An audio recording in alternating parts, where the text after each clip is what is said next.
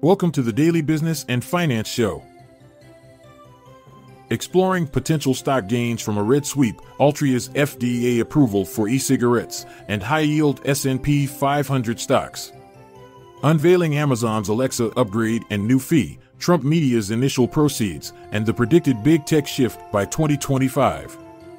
Delving into record low short interest on major U.S. equity ETFs, Hims and Hers defense amid Lilly's battle with GLP-1s, and the S&P's 3-week winning streak.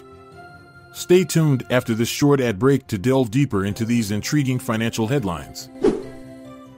Analysts from UBS forecast market fluctuations in the lead up to the U.S. presidential election, pinpointing shares that may benefit from a victory by Trump and a Congress dominated by the GOP. These potential winners encompass manufacturers such as Tractor Supply and Deere, banking institutions like Bank of America and J.P. Morgan Chase, natural gas entities including ExxonMobil, pharmaceutical companies like Eli Lilly, financial service providers such as Goldman Sachs, Medicare Advantage insurers Humana and United Health. Additionally, domestic semiconductor producers Intel and Texas Instruments, along with domestic car manufacturers Ford and General Motors, could also see gains. The Food and Drug Administration has granted Altria permission to advertise 4 menthol-flavored electronic cigarette products. This is a pioneering move for non-tobacco-flavored vapor items. The endorsement comes after a comprehensive scientific examination and is grounded on proof that these products are beneficial for adult smokers. Following this news, there was a minor rise in Altria's stock value. Currently, Wall Street is trading close to record highs. This has led investors who are in search of safety and income to pivot towards dividend stocks.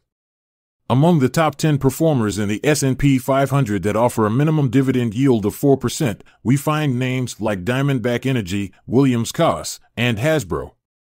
If you're looking for a more diversified strategy, it might be worth considering the 6 largest dividend-focused exchange-traded funds.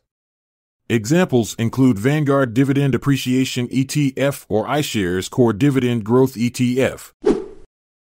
Reports suggest that Amazon is in the process of developing a superior version of its voice-activated assistant, Alexa. This enhanced version will feature advanced conversational artificial intelligence. Internally, this upgrade is referred to as Project Banyan.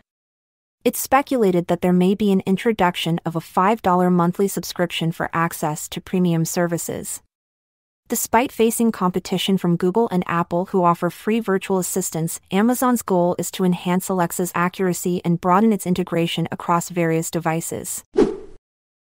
Trump Media and Technology Group, which runs the Truth Social platform, expects to receive more than $69.4 million from the cash exercise of warrants by June 2024.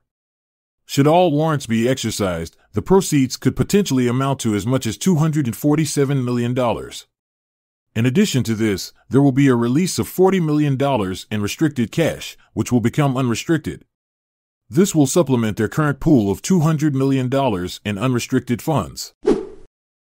Anticipated earnings growth for major technology companies such as Nvidia, Apple, Google, Meta, Microsoft, and Amazon is predicted to align with the rest of the S&P 500 by early next year. This forecast from Barclays indicates a possible expansion of the market. The expected comparable year-on-year earnings per share growth could trigger a more extensive rally if macroeconomic conditions continue to be favorable. The strategy team at J.P. Morgan has reported that the short interest on both the SPDR S&P 500 ETF Trust and Invesco QQQ Trust ETF has reached record lows, which is currently supporting the U.S. stock market. However, they have issued a warning that any reversal could potentially have a negative impact on stocks. Additionally, they are predicting an outflow of $50 billion from equities due to rebalancing at the end of this quarter. Eli Lilly is escalating its legal actions against firms that are marketing compounded versions of its weight loss treatment, known as tirzepatide. In spite of this, Bank of America has stood by the telehealth platform Hims and Hers Health. This company recently introduced a product similar to tirzepatide. Analyst Alan Lutz has maintained a buy rating on the stock of Hims and Hers, dismissing worries about potentially deceptive claims related to their products. The Standard & Poor's 500 index increased by 0.61% last week, achieving a significant milestone by surpassing the 5,500 points mark for the first time. In other news, chip manufacturer NVIDIA outperformed Apple and Microsoft to become the largest publicly traded company in terms of market capitalization. Despite some economic instability and profit-taking prior to Friday's event known as triple witching, 8 of the 11 Standard & Poor's sectors concluded in positive territory, with consumer discretionary leading with a 2.5% rise. That's a wrap for today on the Daily Business and Finance Show. Stay informed, stay ahead. Until next time, keep investing in your financial knowledge. I'm Montgomery Jones. And I'm Amalia Dupre. Until tomorrow, farewell. This content is sourced from the Seeking Alpha website, so support our podcast by becoming a Seeking Alpha Premium subscriber. See the show notes page for links to sign up. This episode is produced by Classic Studios. This podcast provides information only and should not be construed as financial or business advice. Check out our other podcasts in our network at classicstudios.com.